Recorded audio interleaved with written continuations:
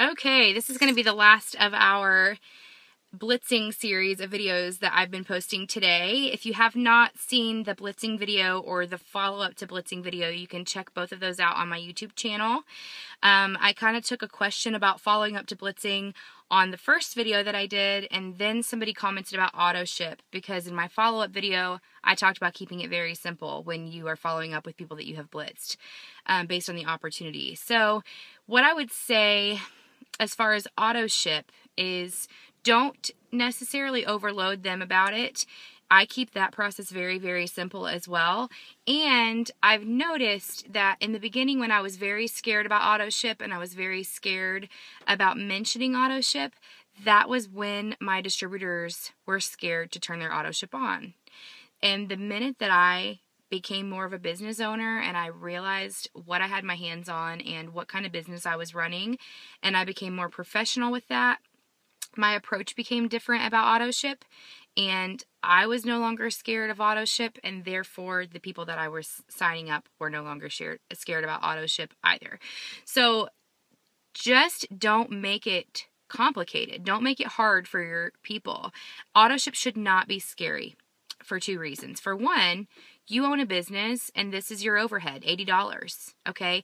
If you were to go and buy a business right now and pay for the lights and pay for, the rental or whatever, the mortgage on the place, your payment would be 12 times the $80 or more.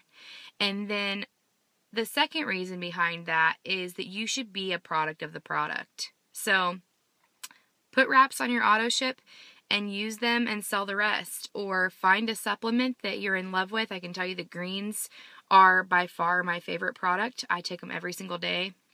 Excuse me. And the other supplements as well, the ThermoFit, the Fat Fighters, whatever, even if you have to change it up a little bit until you find what you really like, you are your own walking billboard, and you need to make sure that you're owning that. And you need to use products until you find one that you're in love with, so that when people talk to you and you're exhilarating about this product, you're going to be able to speak from the heart, and they're going to be able to relate to that. So if you are just like, man, I wake up every single day with so much energy because I take the greens, they are going to make a connection with that. Or if you're like, you know what, I've dropped a couple pant sizes because I wrap once a week, they are going to be able to relate to that. So you're your own personal story, you're your own advertisement, and you need to be a product of the product. That's very, very important. And on top of both of those things, as far as overhead and product of the product, it's a profit.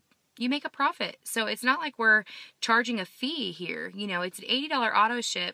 You can get 2 boxes of wraps for a little over $100, and you're going to turn right around and make $200 profit by selling those 8 wraps for $25. So host a party, wrap some people, wrap some tummies. That should make Autoship very, very small as far as being scary. Because when I tell somebody about Autoship, I say, a lot of times you'll get the question, is there any minimums or quotas that we have to meet? And I come back and I say, nope, there are no minimums or quotas to be a Knitworks independent distributor. What we do have is an 80 BV Autoship that you will have to run to clear your paycheck and to get your bonuses. And I say, as simple as this, BV is the point system that we are on, and it's not going to matter, because you're either going to be trying the products, making the profit, or just building your business, because they are starting a business. So once you can get somebody to really understand that they are starting their own business, $80 is going to seem like a very minuscule amount. So don't let Autoship scare you, and it won't scare your prospects either. If Autoship seems like, you hesitate over it, or you're scared about promoting it, or you're scared about saying it, then that's the way that it's going to come across, and people are going to shy away from that. If you're just like, yep, we run an Autoship, that's it, $80, $80 Autoship, clears your paycheck, gets you your bonuses. In the meantime, you're making a profit, shrinking your tummy, feeling great about your day because you're trying the greens, whatever, then that's the way that it's going to come across to your team. And it's going to weed out the people that aren't serious. If they're not ready to run an 80 BV Autoship, they need to be a customer until they are. Until they have at least caught that much of the vision. If you guys have any questions, let me know.